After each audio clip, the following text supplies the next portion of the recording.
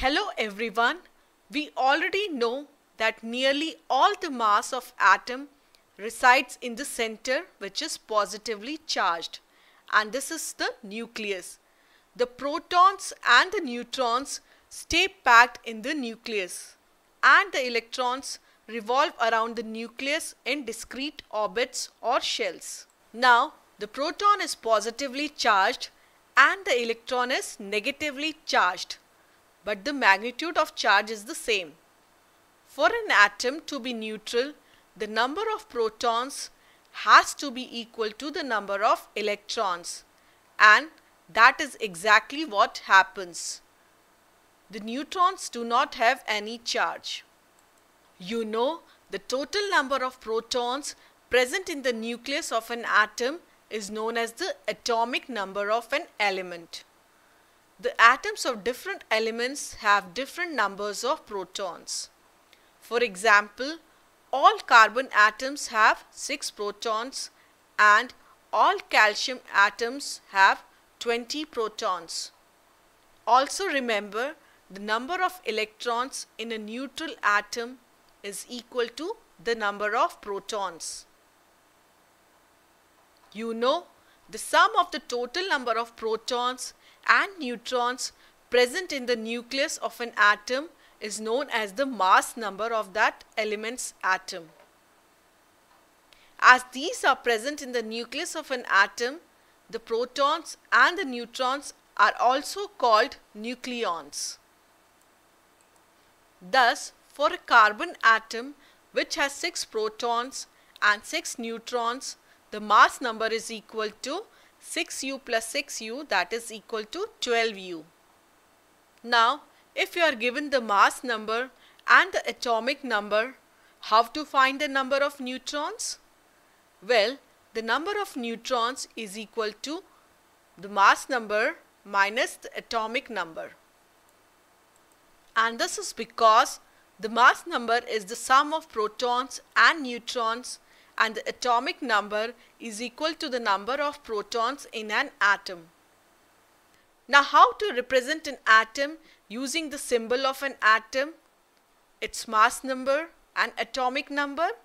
Well, it's written as the symbol of element with mass number at the top left of the symbol, that is as superscript, and the atomic number is written at the bottom left as the subscript. Hence, calcium atom is represented as Ca, which is the symbol for the element calcium, with 40 as the superscript and 20 as the subscript. Here, 40 is the mass number and 20 is the atomic number. Also, the nitrogen atom is represented as the symbol N with 14 as the superscript and 7 as the subscript, where 14 is the mass number and 7 is the atomic number of element nitrogen. You know, neutrons are present in the nucleus of all atoms except for hydrogen. How? The sum of number of protons and the number of neutrons in an atom of an element is the mass number of that element. Here, the mass number of hydrogen atom is 1 and the atomic number is 1, which means the number of protons is 1. Now, the number of neutrons is equal to mass number minus atomic number, which is equal to 1 minus 1, that is 0. Hence, 0 neutrons are present in an atom of hydrogen. Now, what does the symbol stand for? Well, Ar is the symbol used to represent argon, and 18 is its atomic number and 40 is its mass number. Also, the number of electrons is equal to number of protons. So, there are 18 electrons in an argon atom.